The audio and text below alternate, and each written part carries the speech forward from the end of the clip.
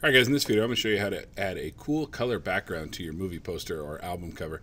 Let's go ahead and start by going to File, New, and since this is our movie poster or our album cover, we'll of course change it to inches, and we'll do 8 by 11 if you're doing a movie poster, 8 if you're doing a CD cover, and make sure you put the resolution to 300 and your background contents are white. I'm going to go ahead and click Create.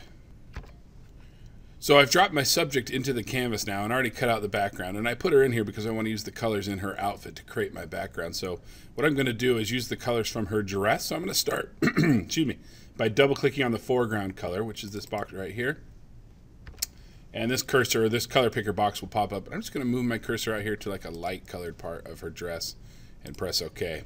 Then I'm going to come double click on my background color box, which is this one right here.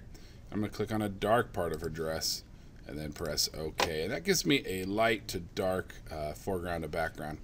Next, I want to choose the gradient tool, which is keyboard shortcut G, and you can right click on that. Sometimes it chooses the paint bucket tool instead, so just make sure you're on the gradient tool. Then I'm going to come up top here and I'm going to choose this very first box. This is the foreground to background box.